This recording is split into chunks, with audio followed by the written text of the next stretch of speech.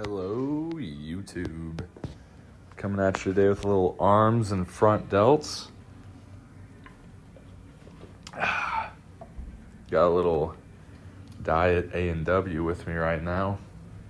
Really helping out on this cut, I gotta say.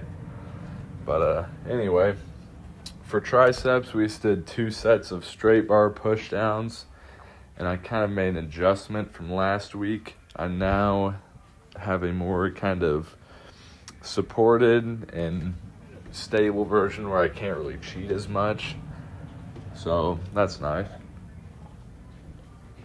And then I did 2 sets of a overhead katana, and then 2 sets of what I do. Cable kickbacks, and yeah, everything felt pretty good. Pre-workout was kicking, got a good pump, Everything just went pretty solid. And I'll just go ahead and talk about biceps, but I just did 2 sets of preacher curls, 2 sets of incline dumbbell curls, and then 2 sets of hammer curls. And I actually forgot to record those hammer curls, so you won't be seeing that, but I promise I did them.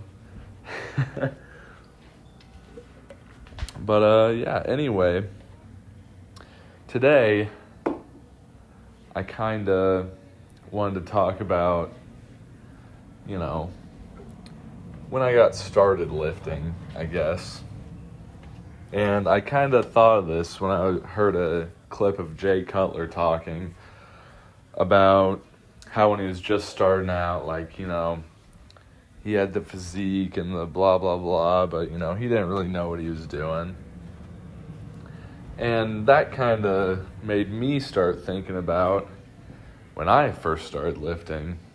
And, it's kind of nice thinking back and just being like, man, I really had no idea what I was doing.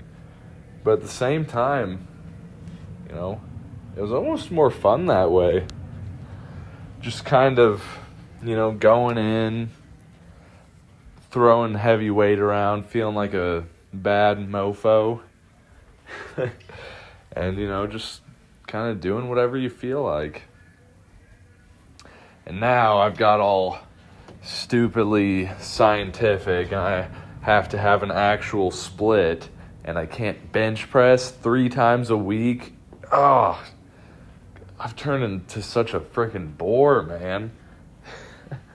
But, I'm glad I know what I know now and have more knowledge, because obviously, making better gains that way. But, and just, having a more proportional physique and everything good, But I kind of look back on those days, and I don't know, it's probably just nostalgia, but, those workouts just brought a whole different vibe to it. And if you're an experienced lifter, or, you've been lifting for 4 or something plus years, whatever, you can probably relate to that, unless you're still just kind of in that bench 3 times a week phase, I guess. But, I say lift for your goals. And, if you don't really care about being huge or proportional or any of that crap, maybe you just want to go to the gym, do some bench press, do some curls, whatever. I say more power to you, man. If that's, if you don't have those kind of goals and you just kind of want to go to the gym and have some fun, that's awesome. I've nothing but respect for that. But at the same time, some people will kind of hate on, lifters who kind of take it more seriously and might look at it at a more scientific approach. and, just trying to kind of do everything perfectly. And, I don't really agree with that.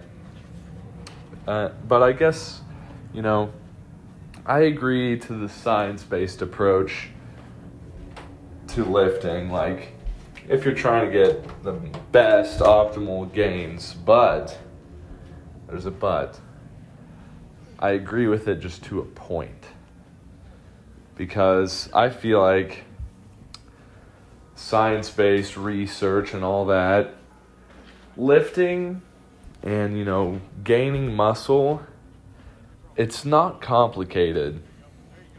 But at the same time, when you look at all the small, minute details, it can become extremely complicated.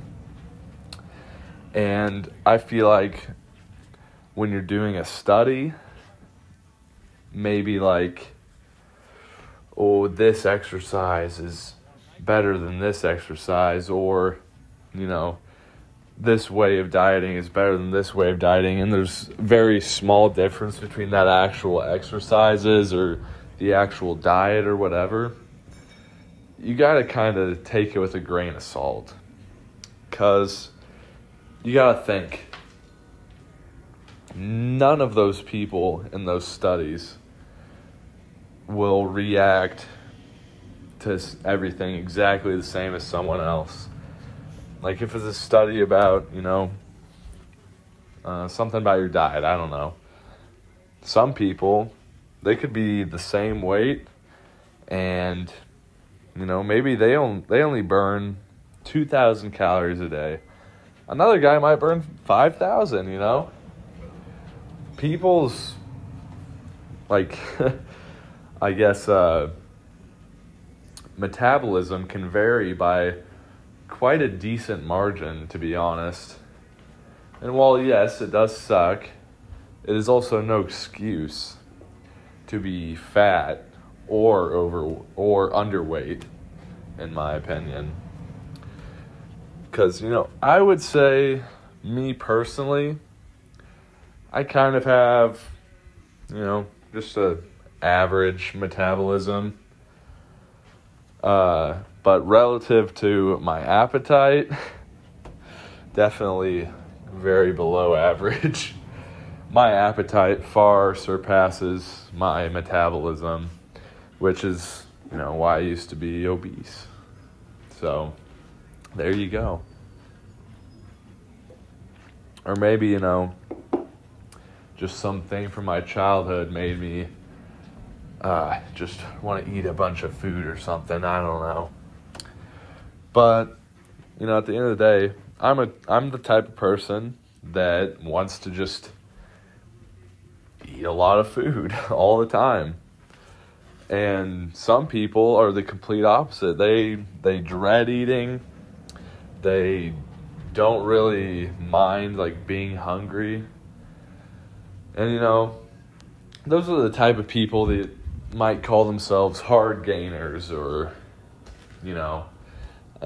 one thing I do kind of hate is when skinny people will say, man, I can't gain weight no matter how much I eat, blah, blah, blah. And I'm not trying to just hate on skinny people, because I have the same kind of thing with fat people who are like, I don't eat that much, I don't know how I'm fat. It's like, you can't make excuses either way. Gaining weight, to put it simply, is just calories in, calories out. Whether, I'm talking about fat or muscle, that can change a little bit depending on, like, how new you are training, how much muscle you already have, how much fat you have, blah, blah, blah. But to put it simply, if you eat in a calorie deficit, you will lose weight. If you eat in a calorie surplus, you will gain weight. It's that simple. But anyway, enough kind of hating on people, I don't really like to do that much, but that is just a slight pet peeve of mine. And, I want to just kind of educate and help people with that. I'm not really even trying to hate, just, hold yourself accountable, man. But anyway, oh yeah, front delts. Just did a couple things of front raises. Forgot to mention that. Anyway, thank you for watching. Please subscribe and like the video. And yeah, see ya.